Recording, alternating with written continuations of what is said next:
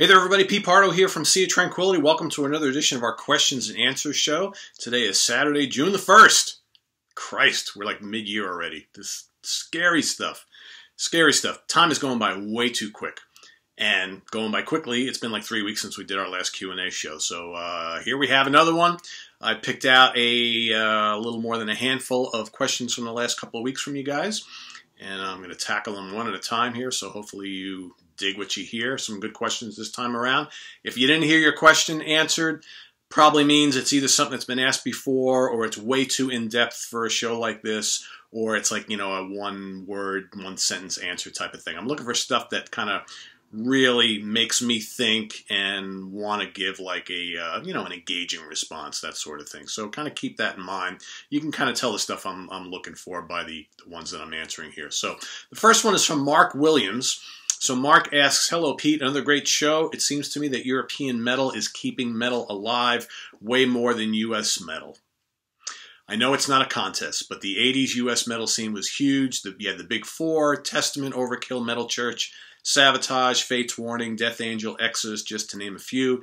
It seems to me US metal has taken a big step backwards of late, whereas European metal keeps moving forward. I'd like to see your thoughts. Well, you didn't really give much explanation as to how you think European metal is moving forward, because I think, quite frankly, neither U.S. bands, metal bands, and I'm talking like, you know, younger bands, like from the last like 20 years or so, I don't think neither the U.S. bands nor the European bands are really doing much to move the genre forward. Okay, because I mean, look at some of the bands that have kind of popped up in the last 20 or so years on the U.S. side. You know, you got bands like Night Demon, all right, you know, who, again, a lot of these bands I'm going to mention are revisiting older themes, right? And that's fine. Night Demon doing like the new wave of British heavy metal thing. You know, you got Visigoth doing like the epic classic metal stuff. You know, Mastodon, prog metal, hardcore, that type of thing. Between the Buried and Me doing their, you know, kind of extreme progressive metal. Iced Earth, okay, Lamb of God, Tool, Dream Theater, Disturbed, Avenged Sevenfold, Camelot, Redemption, Tremonti, Alter Bridge. I can go on and on. There's actually a lot of really good U.S. metal bands of the last, you know, decade or two. Now, on the European side, you know, you got bands like, you know, all the Swedish bands, right? You know, Norwegian bands, you know, Ghost and Amon Amarth and Opeth and Enslaved, Amorphous, Seventh Wonder, Primordial, Haken, Arch Enemy, Dimmu Borgir, Children of Bodom, Behemoth, all right? A lot of extreme bands, a lot of European power metal bands, a lot of progressive bands. You know, the problem is none of these bands are really pushing the boundaries of anything, you know, other than a few. You know, you got, you know, Enslaved comes to mind. I mean, they're doing some really cool stuff, you know, blending classic prog rock with black metal. You know, there's a lot of great bands on both sides. You know, the problem is, I think to a lot of Americans, it seems like the U.S. metal scene is kind of dead because metal just isn't that huge here. It actually is still very big. People still buy the music. People still go to the shows. It's just not in the mainstream. You know, you look on the Billboard charts and all that kind of stuff. You know, there's no metal to be found anywhere. There's no festivals here. There's no, you know, there's nothing, right? It's like you go see these bands in clubs and stuff. And other than the big bands, you know, the Metallicas and the Megadeths of the world and what have you, you know, they're all playing in clubs. Whereas in Europe, you know, metal seems like it's still alive and well. I mean, there's all the bands tour there. The festivals everywhere you look. Okay, album sales are healthy. Granted, it's still not like top of the charts stuff. But it just seems a lot healthier because I think the European hard rock and metal fans embrace the music, and some of them more casual listeners embrace the music more than they do here in the U.S. So I don't think it's the fact that U.S. bands are taking a step backwards. I don't think there's a lot of difference between, you know, where these bands are at, musically speaking, U.S. versus European. I think it's more the fans. I think the fans are to blame by what's going on here in the U.S. Seriously. You know, but a lot of the fans here, music fans here in the U.S. for decades now are just like, you know, they jump on the hottest new thing. You know, one day they like metal, the next day they like rap and hip-hop, the next day they're listening to country. There's no real loyalty here, you know, except for a lot of the older listeners, you know, like myself. A lot of the younger crowd, man, they just jump on whatever the hell's fed down their throats, whatever's popular. So I honestly, I don't think you can blame the bands here. I really don't. And I don't see European metal really moving any more forward with their music than the U.S. bands are. It's just a matter of it's more accepted there. Okay. From Earl Joy, Pete, what's your take on the two versions of the Doobie Brothers, the Tom Johnston era versus the Michael McDonald era? I really dislike the Michael McDonald led version. Well, two completely different bands, right? The Tom Johnston led band was a rock and roll band, okay? And a great one. And he's back at the helm, he has been back at the helm for quite a while now too, playing a lot of those classic stuff, classic albums and songs. The Michael McDonald era, for those, couple of albums there in the late 70s into the early 80s, a completely different beast. They brought Michael McDonald in. He had the kind of smooth, soulful, jazzy voice. The music kind of took that direction. I think that's kind of where music in general was going in the late 70s into the 80s. People ate it up.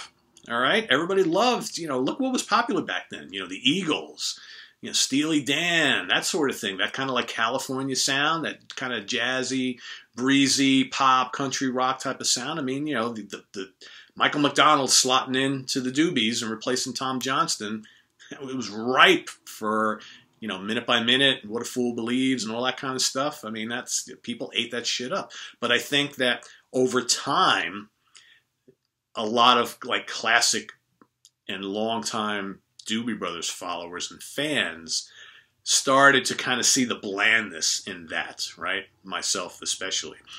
And I remember being kind of swept up in that whole craze and really digging it.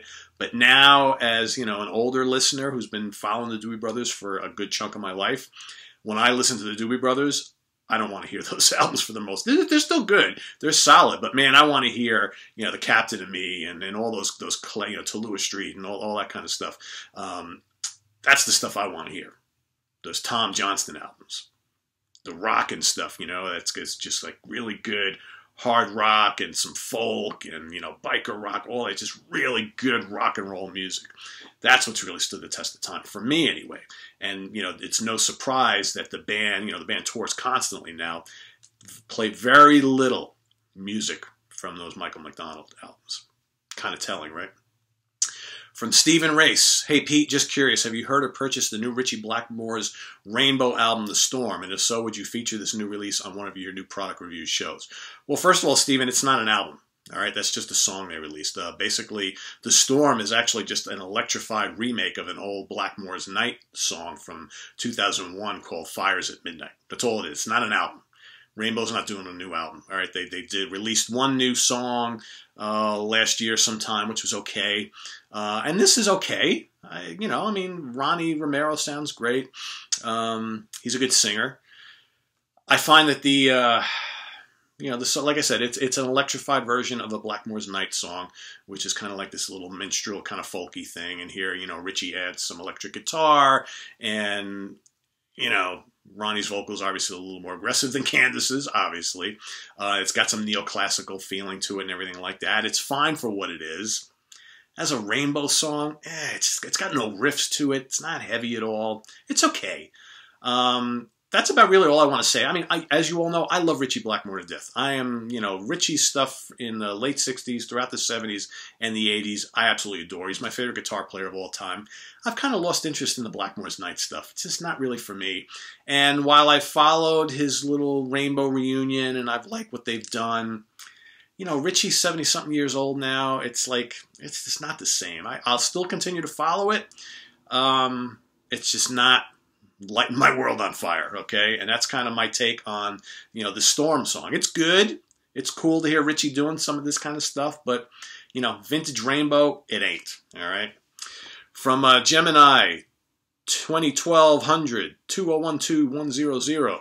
Do you think there should be a progressive rock category in the Grammys? I don't know if there is one already or not. I haven't watched the Grammys or any award show in several years. There never has been a prog rock category at the Grammys, and there never will be. You heard it here first. This is not going to happen. Prog rock to, 90% of the population in the world or in this country doesn't mean shit, unfortunately. And there's no need to have it. That's just, plain and simple. If it ain't in the mainstream, they're not going to give it a category. Okay? There's a reason why most of this stuff is all pop and hip hop and, do they even still have a hard rock category? I think they do. It's not even metal anymore. They have a jazz category. They have a blues, and that sort of thing. But yeah, you're not going to see a prog. As far as the Grammy committee is concerned, prog is like something that should have been left in the '70s, and it's a weird, obscure byproduct of rock and roll or hard rock. That's they don't even want to deal with it. So you're never going to see it. And my suggestion to you is, you haven't watched the Grammys in years, continue to not watch it. It's useless. All right, there's just nothing good going on there. From Matty Boy Walker. Pete, do you think there is more to Europe than just the Final Countdown and Carrie? I personally think their last few albums, I'm not even going to get into everything else he's saying here, because this is a great question, Matty Boy. And what the last part says, their recent music is far away from their 80s sound as you can get. Also a fantastic live band. Your thoughts? Okay, I didn't want to get into him mentioning the albums because I want to go there myself. So I've said this before. I'll say it again. And in fact, I went on to a little mini rant on Jeff Young's Music Without Boundaries show like a month or two ago about this. JeffYoungJams.com. Go check it out. Europe is a phenomenal band. Okay? And I think the vast majority of the heavy music fans out in the world, when they hear Europe, they think Final Countdown and Carrie, and I'm not saying they are, but I'm not saying these songs are, but I'm saying that most people think, oh my God, I heard those songs a million times. What a shitty hair metal band. Never want to hear them again. And probably shortly thereafter, just refuse to give Europe any time whatsoever. Big mistake. Okay?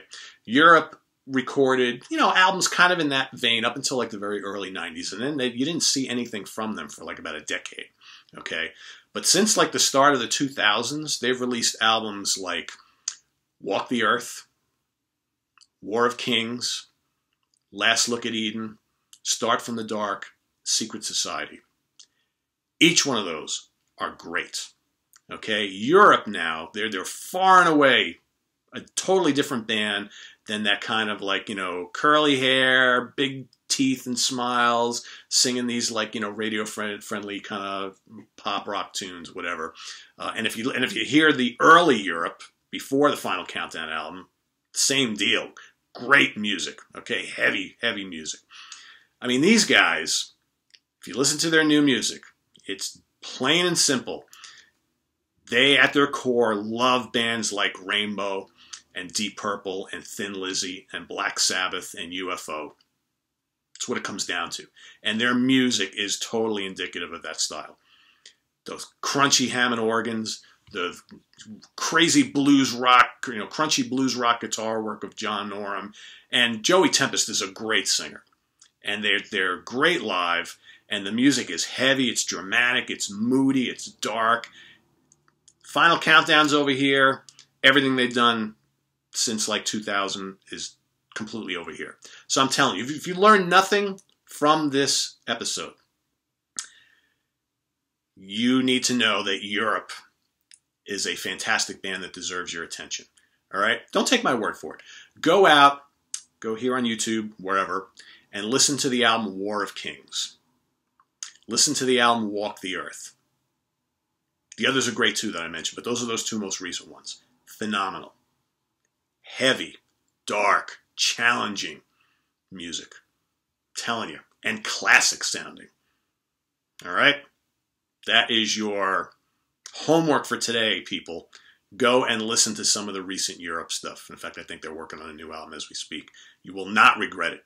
Okay? I have been fighting this fight for Europe for a bunch of years now. Forget the fucking Final Countdown. Forget Carrie. All right? Listen to Europe's music from the last 2 decades. I'm telling you. It's great stuff. Thank you, Maddie, for that question.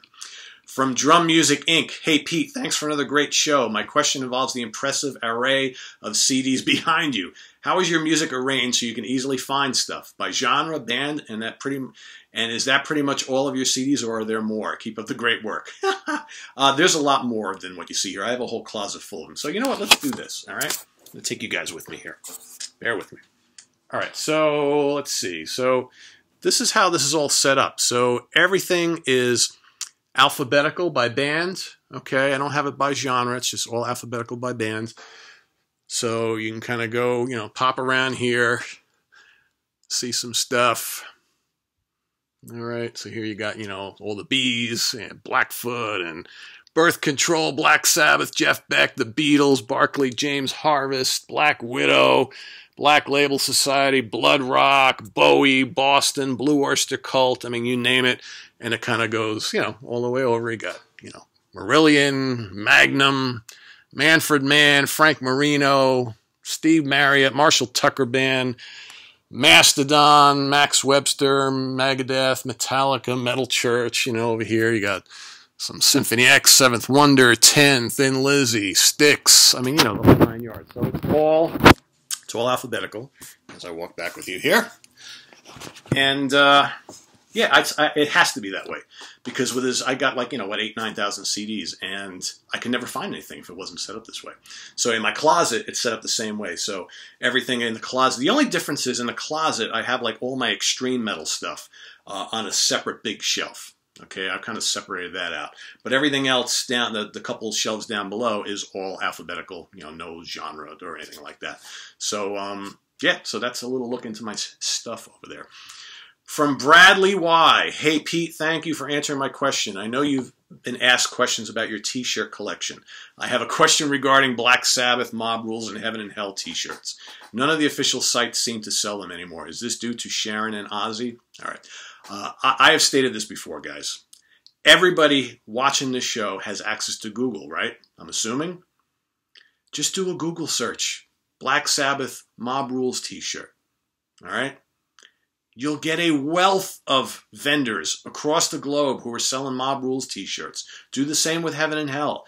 Stop thinking that the only place you can get t-shirts is in some official site somewhere. People make these shirts everywhere. You can get, I'm telling you, you can get any t-shirt of any album or band you like. Someone out there is making and selling it. I'm telling you. How do you think I got like all these hundreds of t-shirts that I have, right? It's you know, if the band ain't making them, all right, if they're not making them and not selling them, you can still find them. I know there's a lot of people out there who think, oh, I will never buy anything unless it's officially endorsed by the band. Well, if the band's not making them and you really want one, go fucking buy it somewhere. It's like, Jesus, it's, you know, so guys, you can find, I'm telling you, I saw your question, I went onto Google and I found like a dozen sellers, whether on eBay or other, you know, t-shirt sites, selling Mob Rules shirts and Heaven and Hell shirts. You can get any Sabbath album you want. Shit, I got a, you know, I got a Born Again shirt. I got a Sabbath Bloody Sabbath. I got Volume 4. I got Heaven and Hell. I got, you know, so many of them. Never Say Die. All sorts of stuff. I'm telling you, it's out there. You don't have to search hard. Just telling you, go to Google. Black Sabbath Mob Rules t-shirt. Boom. And there you have a whole list of them. I'm telling you, very easy, and they're not expensive. You can get a great shirt by a band you love, an album you love for like $20 or less, or, you know, maybe $25. Usually not that much more than that.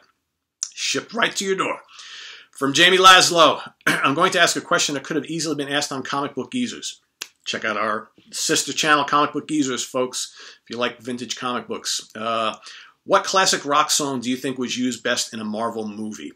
For me, it's pretty much a tie between Zeppelin's Immigrant Song in Thor Ragnarok and Fleetwood Mac's The Chain in Guardians of the Galaxy Volume 2. That's a great question, Jamie.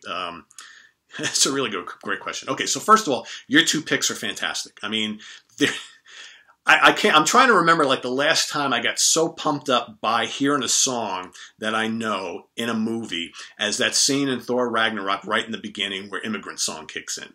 It's fucking brilliant, right? And I remember sitting there in the theater. My wife is sitting next to me, and you know she doesn't know Zeppelin songs from a hole in the wall, right? But and that song kicks in, and I'm just like, yes! And she's looking at me like, yes, what? I'm like, come on, it's Zeppelin, it's the Immigrant Song. So yeah, that's great. The Chain is also perfectly nestled in the Guardians of the Galaxy movie. However, for me, the best song in that Guardians of the Galaxy 2 movie is Brandy by the Looking Glass, you know, right in the beginning of the film. Perfect. I mean, I love that song to death, as you all know. So that's a great one. Come and Get Your Love by Redbone in the first Guardians of the Galaxy movie. You know, those two Guardians of the Galaxy films have a ton of great classic rock and R&B and pop and soul hits from the 70s. It's great stuff. I love that they did that. The first Avengers movie, Shoot the Thrill by AC/DC. You know, when that comes in, man, perfect time. But, you know, and one of my favorites, okay, is in the first Iron Man film, at the end of the movie where Tony Stark is up there and he announces to the world that I am Iron Man, and then boom, Sabbath kicks in, right, with Iron Man. How cool is that? So a lot of really good instances where Marvel picked out these like classic songs to fit perfectly in their films. Great question, Jamie. From Nick Usofian. Hey, Pete, what's up? You know. I've been a fan of City Tranquility and enjoy the actual website. What do you think of greatest hits box sets? I know that some are contractual obligations, like with Maiden, but some beauties, like the 4 CD set of Captain Beefheart Sun, Zoom, Spark, 70 to 72. What do you think of these, and do you have any gems in your catalog, in your collection? I have a good amount of box sets. I've got that kind of Genesis Archives one. Is that what it's called? Got kind of like the yellowish, orangey green cover with the photograph of the, you know, Gabriel Era, the band on the front. That's got a lot of really cool stuff. I've got a Journey box set. I used to buy box sets like crazy back in the 90s. I've got a really cool Bruce Springsteen one, which has like all sorts of like rare stuff on it. Santana one. I've got a couple Gentle Giant box sets. It's like I just buy anything that Gentle Giant puts out. I've got a couple really cool King Crimson ones, you know, with all this like rare live concerts and things like that. I think I have a few Jethro Tull ones, you know, like the 20th anniversary, the 30th anniversary, all that stuff. Those are cool. You know, those were noteworthy because at the time, before like all the wealth of remasters were flooding with all the, you know, the rare and bonus tracks being added on. The only way you can get those tracks was in the box sets. So I went and bought all those box sets, and one of them has like the full Carnegie Hall concert. And then like, you know, they started remastering and reissued the Tull catalog again. Then all those tunes that I had on the box set that I thought you can never get anywhere else, now all of a sudden are all tacked on to the end of the remastered albums where, you know, those songs were recorded during those sessions. So whatever. I have a couple of Yes ones, I think, too. So all sorts of stuff. You know, I mean, that was the thing in the 90s. I tend to shy away from box sets now. You know, unless I bought the that's not true. I bought a couple of the Frank Zappa box sets. You've seen me do them here on the channel. You know, the expanded Roxy and the New York one, and I bought the recent Whitesnake 1987 box set with all the, so they still release them. I kind of pick and choose the ones that really make sense. If there's something in there that I really have to have that you're not going to get anywhere else, you know, I'll go out and get it. But like I've thought about getting a lot of the recent Jethro Tull box sets, you know, with the Steven Wilson remixing and, you know, the 5 CDs. And I have a couple of them, but like I didn't get the Passion Play one and all the ones after that. I just haven't got. It's just, where am I going to put them? They don't fit on the shelves. I'm running out of room as it is. So, you know, and as far as like greatest hits, you know, a lot of greatest hits sets, especially back in the day, were definitely contractual obligations. You know, the band owed another record. They're either broken up or it's in semi-hiatus, and like, let's just put out either a live album or a greatest hit set. And I've made the mistake over the years, many times, of buying like a greatest hit set from a band that I kind of dig. I've heard some of their stuff, and I'll get like a greatest hit set, and then I'll really love it, and then I'll like, yeah, this isn't. I did it just recently again. You know, I had a Tesla. You know, like maybe 12-track hit set that I've had for years and years and years. I always liked Tesla. And, you know, I used to have a couple of their albums on cassette and, you know, whatever. But I decided, like, you know, 10, 15 years ago to get, like, a greatest hit set. And then recently I was like, oh, this doesn't have, like, half a dozen songs I really love. So instead of going out and buying, like, a couple of those albums, I went and bought a 2-disc hit set, which is killer. It's like a definitive collection or something like that, which is really, really great. It's got all the songs I really want on it, but I'm just waiting until the day where I'm like, you know what? I need to go out and get all those Tesla albums on CD. I'm like, but I generally try not to do that anymore, because what usually happens is, like I said, I'll buy a hit set, and then, you know, like a year later, I'm like, there's so many other good songs besides what's on here. And then I'll go and I'll give that away or sell it, and I'll go out and buy all their albums. I've done that so many times. So I try not to do that. So like my greatest hits, I got a couple of cases full of greatest hits CDs. That has dwindled significantly in years, because so many of those bands I've just gone, all right, time to ditch this and go buy all, you know, all 8 of their albums or whatever. So what are you going to do? All right, from Arnaud B. Pete, what is the difference between prog and jazz fusion? I asked the question because when I listened to Dixie Dregs, Bruford, Return to Forever, David Sanchez, PFM, Jean-Luc Ponty, Todd Rundgren's Utopia, Soft Machine, National Health, or Planet X, the difference is not so obvious. Well, you're absolutely correct.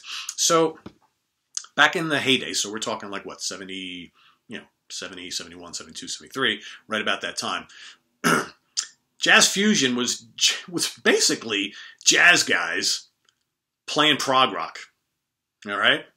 Or jazz guys just wanted to play rock and roll in general. I mean, if you go back to the kind of the roots of jazz fusion, Miles Davis was a jazz cat, and he wanted to emulate like Jimi Hendrix. That's what he wanted to do. He was in love with Hendrix and wanted to do like kind of rock music, but he's still a jazz guy. So the music he created was a hybrid of the two. But I think as you, to your point, if you kind of move ahead a few years, so let's look at like, Tony Williams' Lifetime and Brand X and Return to Forever and Mahavishnu, bands like that, maybe a little later on the Dixie Dregs. You listen to that music and then you listen to like, maybe Yes Relayer or National Health, okay, David Sanchez, that type of stuff. It's kind of all the same, right? The instrumental prog stuff doesn't sound much different than jazz, or at least what was being called jazz fusion at the time. And and a lot of the prog bands were trying to the reason why progressive rock was called progressive rock because it took the boundaries of rock music, threw in classical and jazz, and all of a sudden you got this thing they call prog rock, which again not very different than what the jazz fusion bands were doing. You listen to like a Return to Forever album, and then you listen to, like one of your examples, Todd Rundgren's Utopia, right? That first Utopia album. A lot of similarities there, right? Other than, no vocals, right? Take out the vocals, not that much different. Not that much different. So very similar. And, a band like Planet X, okay, Derek Sherinian's Planet X, it's basically prog. There's not a lot of real jazz in Planet X, but definitely like that's, if you go back, Planet X, Lifetime, Return to Forever, Jean-Luc Ponty, not that different. Not that different, really. So yeah, a lot of those bands are very, very similar, And was it a prog labeled a prog rock band because they had vocals and their players had no background in jazz? And was it a jazz fusion labeled band because some or more of the members played jazz prior and because the music has no vocals? It's a very interesting topic that we could talk about forever. Great question. From Gene Kirsten. Great show as always, Pete. Thank you, Gene. I have a question about early Fleetwood Mac. Back in about 1968, 1972, Peter Green was known as one of the best guitarists in the world. Absolutely. He started taking acid and was seemingly becoming depressed before the incident in Munich, where he either took something or was dosed and became mentally ill. At the same time, Fleetwood Mac was one of the most popular bands in England. My question is, what do you think would have become of the band had Green not taken acid and become mentally ill? Basically, Fleetwood Mac would never, the Fleetwood Mac that we know it today would never have happened. Okay? Rumors would never have happened. All right? That's basically what would have happened. I think if Peter Green did not take the drugs and kept the sane, sound mind like he had all throughout, the Blues Breakers and the early Fleetwood Mac stuff, they would have continued to play, blues rock, maybe kind of made it a little bit more mainstream. I'm assuming at some point they would have kind of gotten a little more accessible, and kind of changed with the times a little bit. But there would have been no need for Lindsey Buckingham and Stevie Nicks, right? And in my opinion, I think Fleetwood Mac would have always been known as a somewhat legendary band, but they would, in my opinion, they would never have ridden the heights of they did once, they brought those two in, completely changed their sound and became what they became. That's just my opinion. I think we always would have looked back on Fleetwood Mac as a great band, but not the mega legendary band that we know them as now. I just don't think that, I think if Green would have stayed in the band, you probably wouldn't have had the Bob Welch era, right? Like I said, no need for Stevie Nicks and Lindsey Buckingham. So, and maybe they wouldn't have lasted as long. Who knows? Because, they had been together since '68. So let's say, Peter Green doesn't go batshit crazy and the band continues on.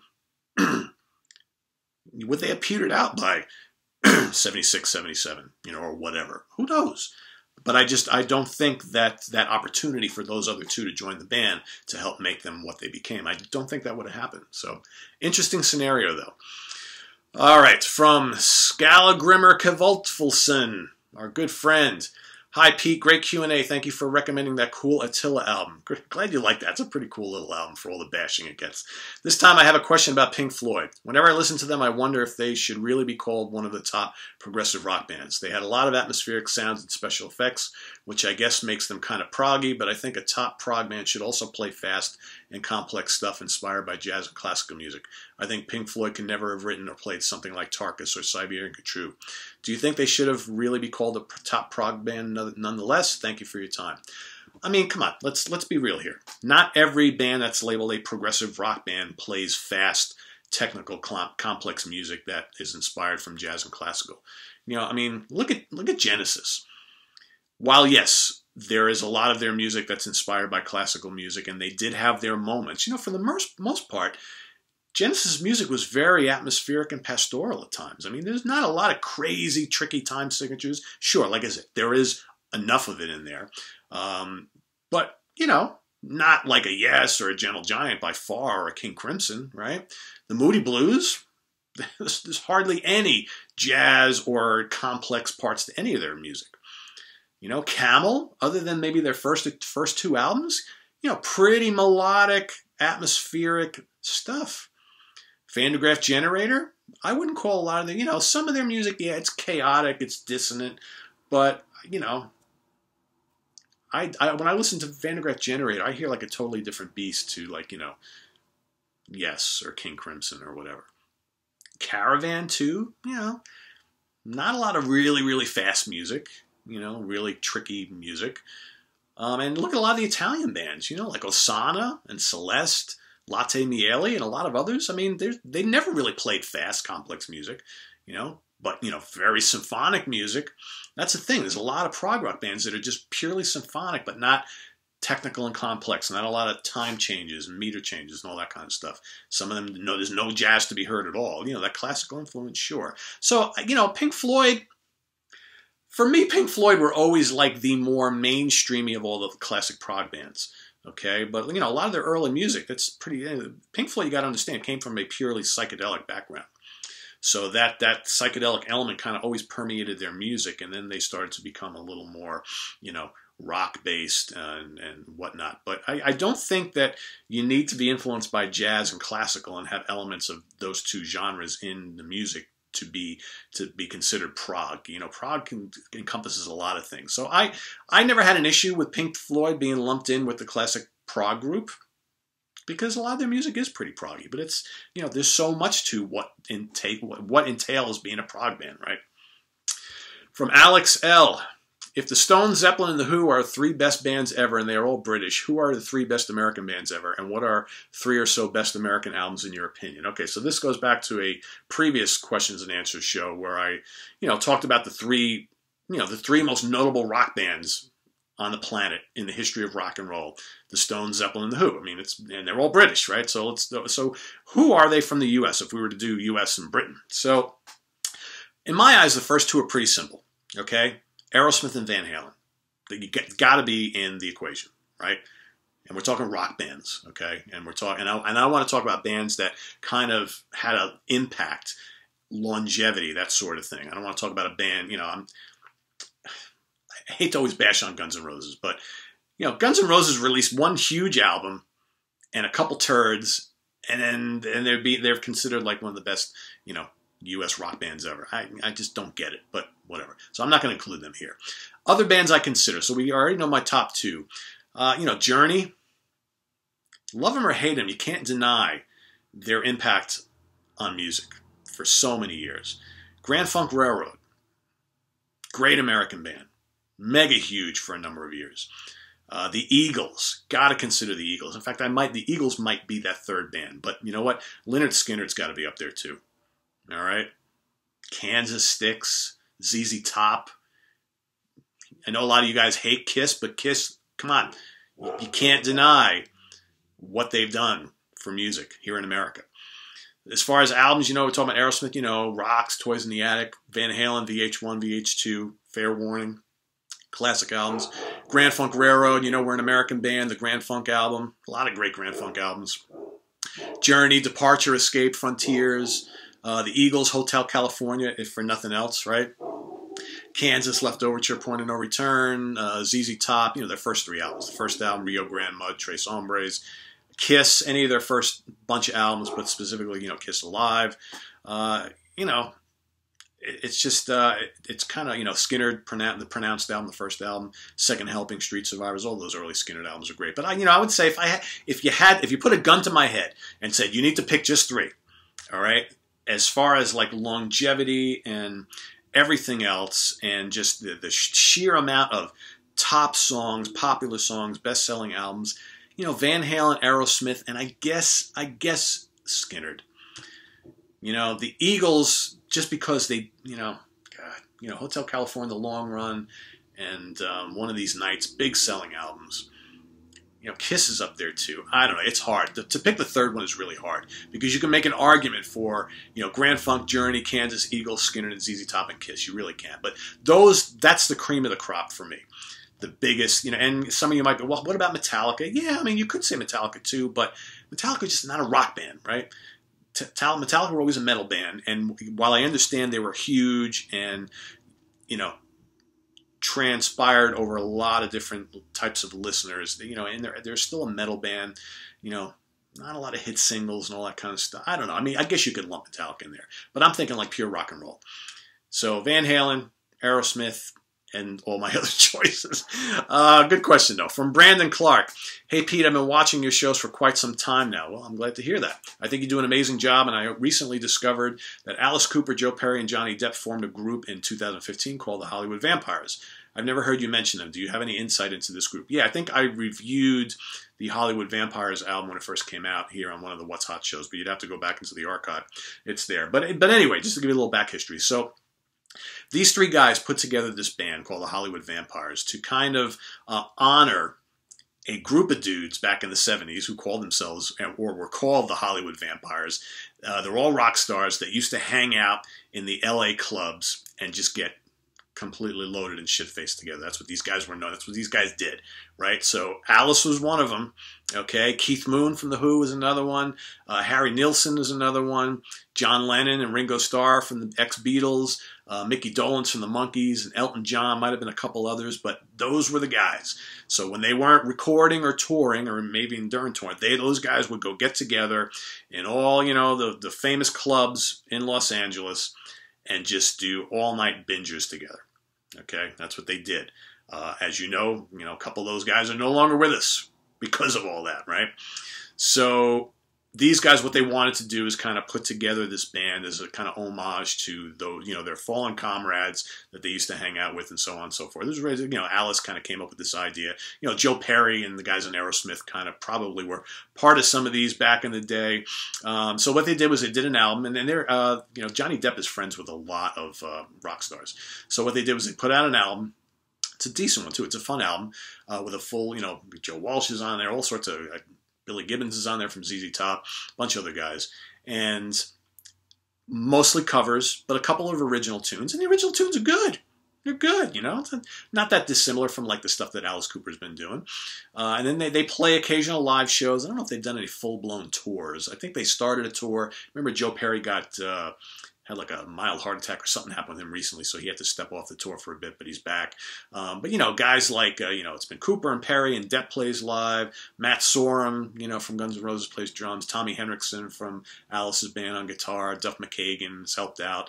Brad Whitford's helped out. A whole bunch of other people. So whether they do something else, your guess is as good as mine. It'd be great to hear like another album of all original material, I think. And I think for a lot of, Joe Perry fans, because like Aerosmith hasn't really done much of anything of note in so many years, it's kind of cool to hear him on like a good rock album, right? So I think it'd be great to hear like another studio album of all original tunes, with Alice and Joe and then the gang, and I think that'd be kind of fun because I like the first album. Our last question of the day is from Brian Nusser. Hey Pete, love these questions and answer shows. Learning a lot, one hell of a lot. In some cases. Not heard this mentioned, but a lot of talk recently, especially by one rock media individual critic of note, I wonder who that is, about the growing use of lip syncing, use of backing tracks, etc., by apparently a large number of classic bands on the road these days and not playing entirely live. What is your view on this? Well, this has been a topic, a hot topic, for a number of years. And I've seen a lot of concerts over the last decade or two where it's pretty evident that this is happening. Here's the issue.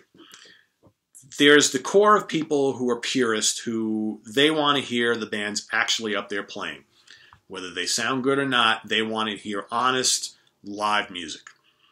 Then there's a lot of other people, probably a larger percentage, who they want to hear in concert what sounds closest to the records that they grew up with. Okay? So if the singer's not cutting it and you got backing tracks, or if the songs had keyboards but you don't have a keyboard player and all of a sudden you hear all the keyboards pumping out there, people want what's familiar. Okay, there are certain like classic singers that I like a lot who you can tell over the last bunch of years have some help on stage, whether it's backing tracks or the fact that the rest of the band, the guitar players, the drummers, the keyboard players, also sing as well, and they sing backup. And between the deficiencies of the lead singer coupled with all the extra backing vocals, it still sounds pretty damn good. In my opinion, that's the best way to go about it. I'll use Whitesnake as an example. So, Mr. Coverdale, I love him. His voice has drastically changed over the years. And he's not able to hit a lot of those high notes that he used to. He still does as good a job as he can, as he's, in his late 60s. But he's got, a bunch of guys in the band now who also sing very well and help him out in the choruses and things like that. So it still sounds presentable. David is singing a good majority of the show, and when he needs help, there comes in the bass player, or one of the guitar players, or the keyboard player to kind of add that richness back that we want to hear, right? But on the other hand, you have some bands who obviously it's all pre-recorded vocals, and they're just up there lip syncing. I'm not going to name names because I've heard some stories recently, okay, about very well-known acts and singers who are not singing at all during their live shows. I mean, that's kind of troubling. If you literally cannot sing at all, and that you need to go up there and lip sync for an entire show, you need to find something else to do for a living. And those people who are doing this, they know who they are. I don't have to fucking name any names. But then you've also got some other guys who are out there singing and just can't. I mean, it's just an abomination, them trying to sing these songs that they sang, 40 years ago. And, that's not a good experience for the listener either. You pay good money to go see a show, and the guy's up there croaking away and, we're forgetting lyrics and all. It's just like, oh, Jesus. So, yeah, it's an issue. It's going to be an issue. This is forever going to be the case. Because, 5-10 years from now, and a lot of the guys that we all grew up with, they're going to retire. They're either going to pass away or they're going to retire. Then you got all the bands that came up in the 80s and 90s, and they're going to go through this too. It's going to happen to all of them. So it's going to be a vicious cycle. It's up to you, the concert goer, of whether you want to spend your hard-earned money to go see a band who either, they can't sing for shit and they go up there and they sound like shit, or they go up there and they're not singing at all, and it's just a pre-recorded vocal line. It's up for you to decide. So, but yeah, this has been running rampant for a while, and it's going to continue. So either get used to it or just stop going to concerts. That's really the options you have. So that's our last one for today, guys. We're under 45 minutes. Gotta love it. This was a good one. We had some really good questions today. So keep them coming. Comments and feedback. Put your questions in. I'll get to them. I'll pick out the ones I want to for the next go around, and we'll see another questions and answers show in a week or two, something down the line. So visit us on the web at www.seaoftranquility.org. We're on Facebook. We're on Twitter. Of course, we're on the mighty YouTube. Do not forget, Monday night, I will be guest hosting with Jeff Young, ex-Megadeth guitarist extraordinaire, on Music Without Boundaries, jeffyoungjams.com. We're going to be talking about all sorts of cool stuff. So 10:11 Eastern Standard Time, 7:11 Pacific Time. You don't want to miss it. But if you do, don't worry. As soon as the show is over, it's archived. You can go and listen to it the next day, the next week, whatever. Jeff and I are very excited about doing this show together again. So look forward to that. Jeff is going to appear on this show very, very soon. Really looking forward to that. And lots more stuff coming up. So stay tuned, and we'll see you next time. Bye-bye.